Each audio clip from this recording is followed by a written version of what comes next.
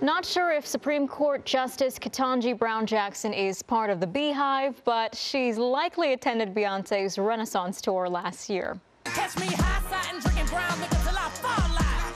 Play a hoop, let these cool. Oh, yeah, the justice listed on the financial disclosure form submitted Friday that Beyoncé gave her concert tickets valued at nearly $4,000. Jackson also said that she received multiple pieces of artwork worth almost $13,000 from different artists. Supreme Court justices have to disclose all gifts worth more than $480.